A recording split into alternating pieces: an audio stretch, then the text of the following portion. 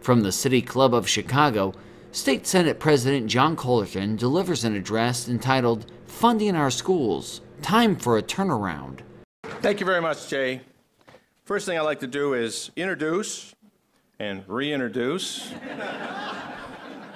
members of the largest Senate caucus, Republican or Democrat, in the United States. So my colleagues, as I call your name out, please stand. In no particular order of importance, except for the fact that I'd like to tell you that I'm endorsing this man who's running for the U.S. Senate, State Senator Napoleon Harris. Napoleon.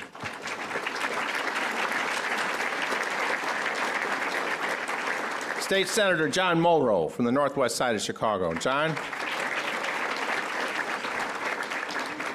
There's a guy who's got a primary, so he's a little anxious, so he introduced himself already. State Senator Mike Hastings.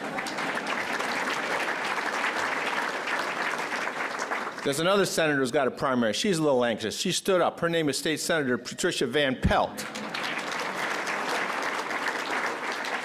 One of our leaders, Terry Link, Senator Terry Link. From Lake County, Senator Melinda Bush. All the way from Central Illinois, he used to be my chief of staff. Now he's a great senator from Central Illinois, Andy Manar. Andy Manar is here. State Senator Daniel Biss is here. Daniel. Another one of our leaders, Maddie Hunter. Maddie, there you are. The state senator in the district right next to mine, Heather Staines. Heather Staines is here, right? Oh, Heather, how are you? I hope I pronounce her name correctly. This is a state senator. Her name is Iris Martinez.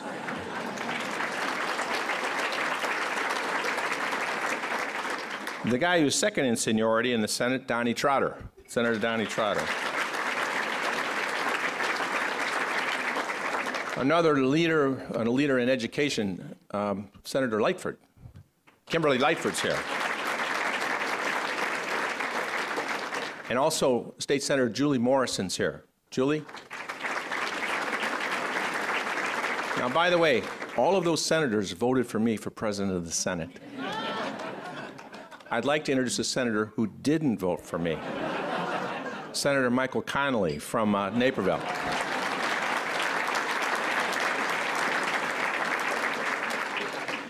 We're joined by another special person today. I might be the President of the Senate, but I'm honored to have in attendance the Speaker of my House, my wife, Pam Cullerton.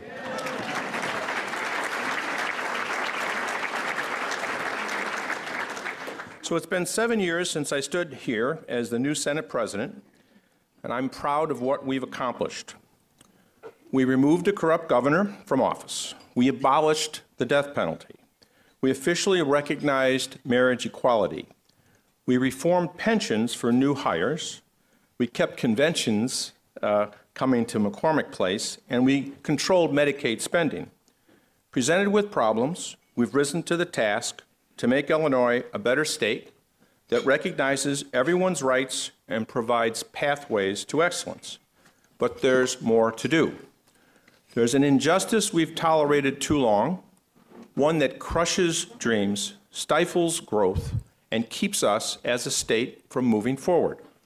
It is Illinois' system of funding public schools, a system that shackles poor communities to poor expectations, while rewarding the affluent even with even greater resources.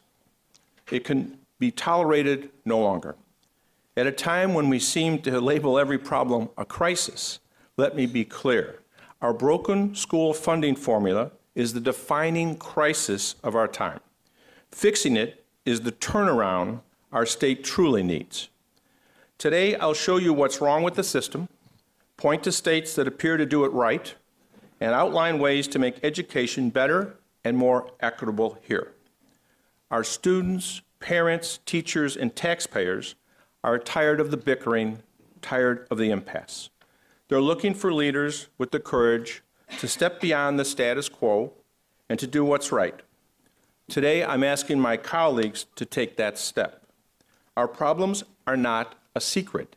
For nearly 20 years, the system has festered in broad daylight. Every morning across Illinois, school children learn, teachers teach, and principals lead. But the doors of opportunity do not open as wide for students in some schools as in others, even as our expectations and demands rise equally across all schools. In Berwyn, a kindergartner bundles up for class because his aging school can drop below 40 degrees even with the heat on. And he wonders if his favorite books will get ruined like the last time the pipes burst and flooded the school library. In Sandoval, a town about 100 miles south of Springfield, third graders head to school where dwindling resources mean no art classes or foreign language programs.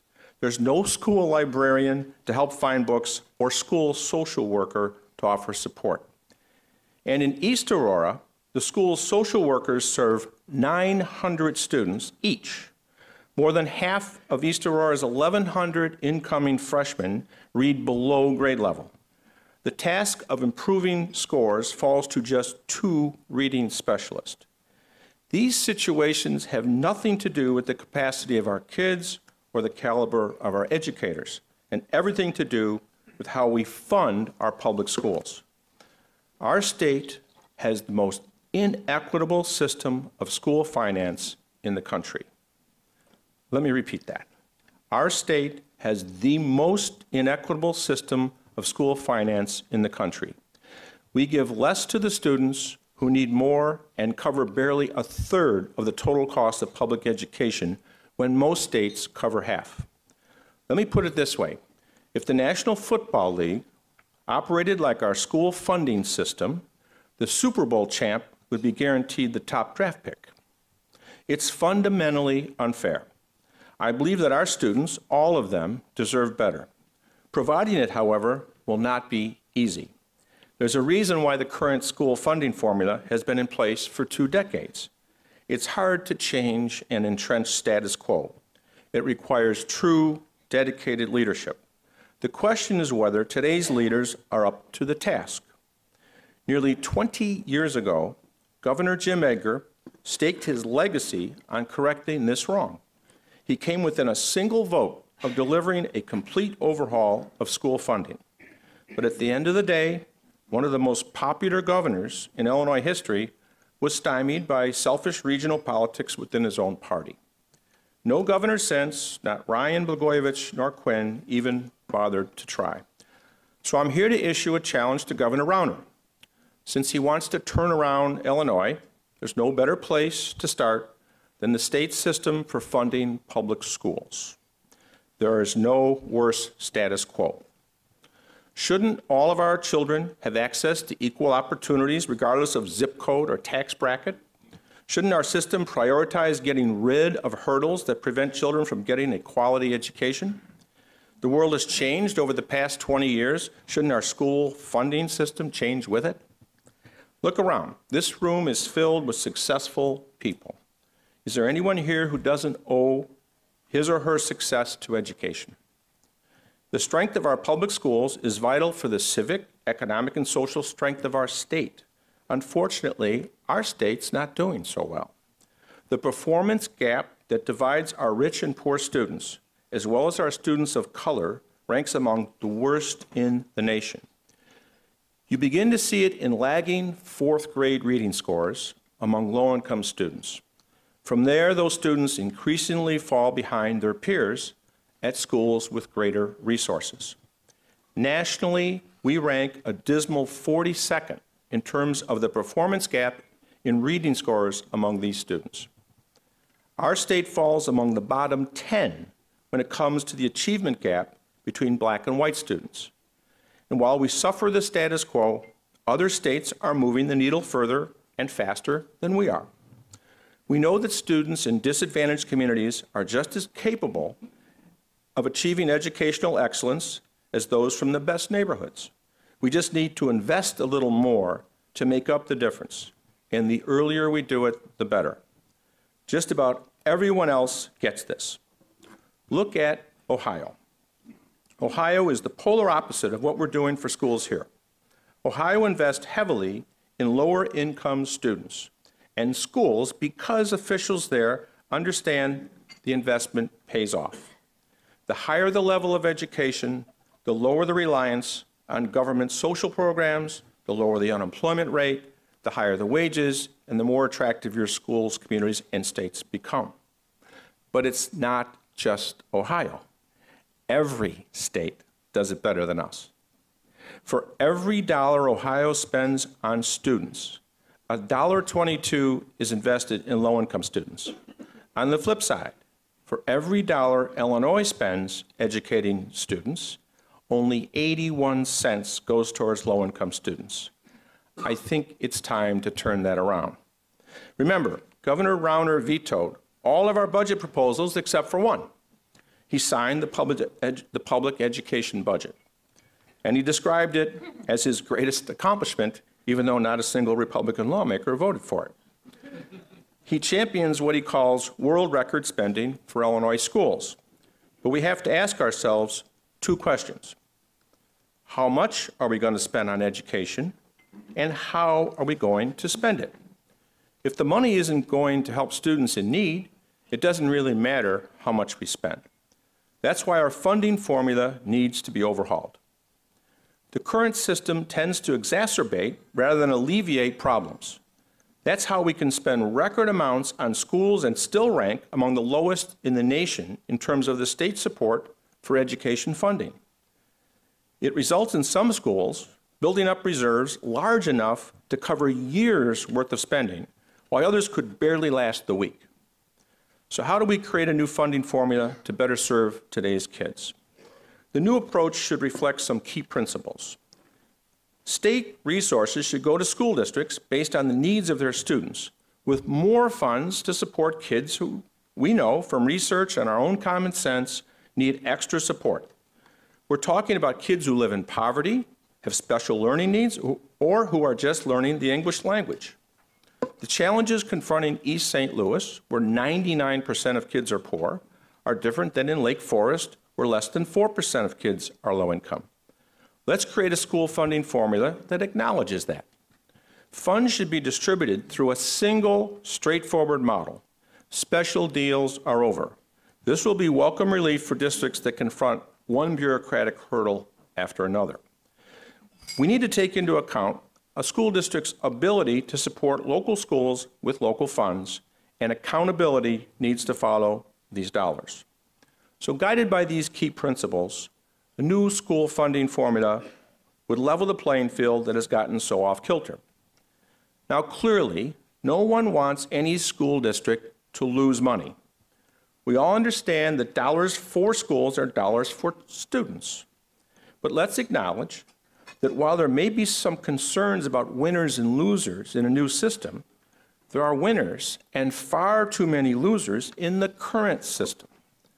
We cannot continue to dither while some districts are funded at double and triple the state average, while others have to convert maintenance closets into art rooms and cut world language and technology. Why should a high schooler in Elgin get a $12,000 a year education, while 30 miles away, a high schooler in Niles gets a $22,000 a year public education, even, by the way, as Elgin taxes itself 22% higher than the state average? It's not lost on me that we are sitting in Chicago as I speak about an Illinois school funding fix. You might wonder what all this could mean for the public schools in Chicago. Chicago needs help, quickly. That much is clear. The school funding formula we are proposing could help, not resolve, but help some of the financial challenges for Chicago. And here's how. First, a single school funding formula that recognizes the needs of low-income students would benefit Chicago just as it would benefit Berwyn or Cairo or East St. Louis, all of which would have a student poverty rate at nearly 90% or higher. Districts with the same level of need would be treated the same. Again, any special deals are gone. Second, the Chicago Public School District is the only district in Illinois that pays almost all of its own pension cost. That takes local dollars out of local classrooms. This year, Illinois is spending $2,266 per student on pensions in school districts outside Chicago. In Chicago, the state spends $31 per student. Local taxpayers pick up the rest. So it's time to treat the public schools in Chicago like every other school district in Illinois. Pension parity must be part of the new formula. And speaking of Chicago, remember that world record education budget the governor signed? It increased school spending by $265 million statewide. I was recently in central Illinois, and I asked a group how much of that extra money they thought went to Chicago. And they said, all of it went to Chicago. And then I went back here in my own district, and I asked the same question. The response was, well, whatever it wasn't enough. Do you want to know how much more Chicago schools got out of that extra $265 million? Minus $60 million. Under the school aid formula, we increased the appropriation by $265 million. Chicago's total take went down by $60 million. Does anyone here think that improves education for Chicago students? That's the problem with the current formula. The dollars aren't going where we know they are needed. And we know Chicago kids, by the way, can perform as well as any. According to a recent U.S. Department of Education national report card, Chicago students improved in math and reading faster than other urban schools and the nation at large. That's great. So why is there a sense of surprise? Is it because we all know that too many of those kids in Chicago face nearly impossible odds and often lack the basic resources needed to attain educational success? Okay, then shouldn't we do something about it? Chicago students are our students. We have the same responsibility to them that we have to every public school student in Illinois. We cannot applaud their accomplishments and then turn our back on their shortcomings. Their turnaround agenda is our turnaround agenda and needs to be Illinois' top priority. I hope you will join me in making that happen. Thank you once again for the opportunity for me to speak to you.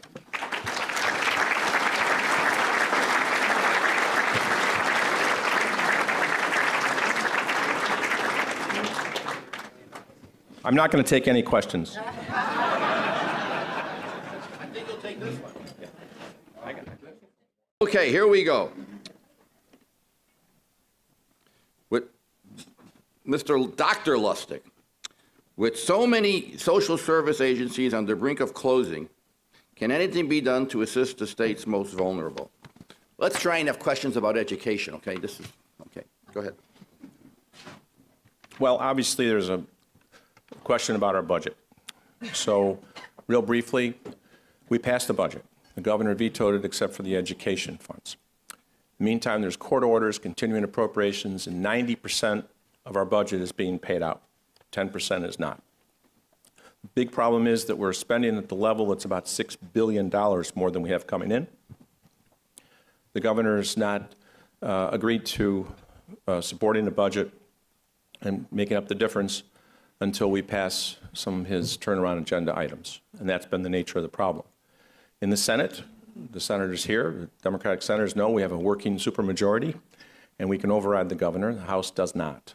So that's where the impasse is. And we continue to be willing to sit down and talk to the governor about his turnaround agenda, but we would ask him to understand that it's not just the Democrats who are in charge of the budget in Illinois. He's the governor. He's in charge of it along with us, and we have to resolve it. It's been 8 months without having a budget, and social service programs are suffering.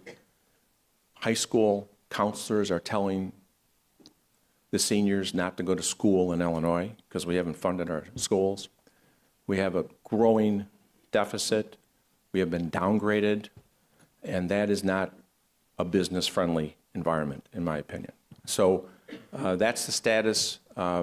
Eager to hear what the governor's plans are on Wednesday in describing the state, but it's in bad shape, and we want to change it.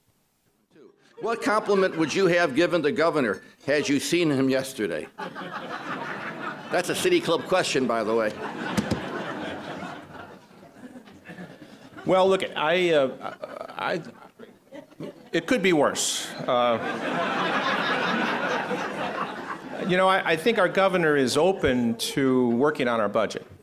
I think the governor has indicated publicly and privately, certainly, that he's willing to be for compromises involving revenue. And so when it comes to whenever we can resolve the issues that he needs to be resolved on his turnaround agenda, when we come to solving the problems of our budget, I think he's going to be open to it. I believe that we will be able to come to some agreement on a constitutional pension reform. We do have a great state. You know, we have to remind ourselves, with all this dysfunction in the government, we have a great state. We have a state that has folks who are highly educated. We make more money here in Illinois than all the states around us. I personally think that's a good thing. Some people think it's a bad thing. I think it's a good thing. We have a great transportation system. We have great weather. Well, okay, I'm just kidding about that.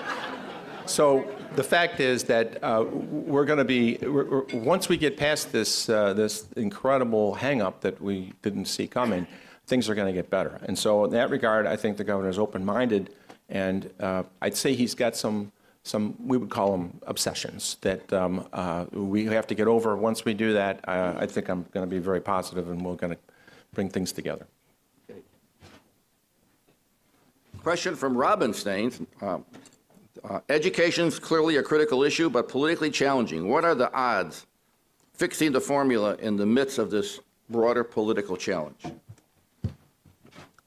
The governor has linked things together. We don't have a budget because he's got his turnaround agenda. So I can link things together too. This is a turnaround agenda. We got to change the school funding formula. You guys know how bad it is? So,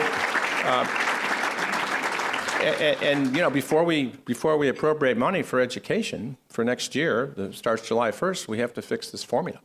And it's not a special deal for Chicago. In fact, we're eliminating the special deals for Chicago.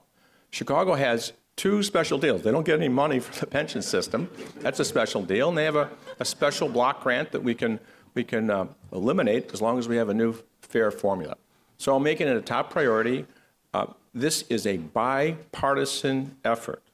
There are many, many more school districts that in Republican state Senate districts that are losers under the current system than the opposite. So the majority of Republicans in the Senate, I don't know about Senator Connolly's district, but in others, there are some real districts that are very similar, if not worse off than Chicago. So we're talking about a formula that affects the entire state, a uniform formula, and one that acknowledges the fact that we have not been focusing money on the great concentrations of poverty that we have.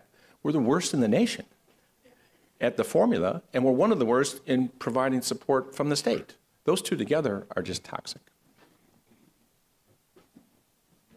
Okay, rather unique question form we have here, but we have 2 questions on health, and then we have 1 more on education, and then the moderator has a short question.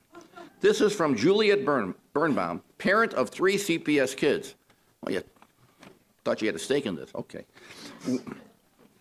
Couple of quick ones. How will a bill be brought? When will a bill be brought? How can we pressure lawmakers to support it? Pretty direct. Okay, so I know that this question comes from one of my constituents. We have a great public school system in Chicago, in my district. I can only speak for my district, okay? We have great schools. And folks in our district are mobile. They can get up and leave.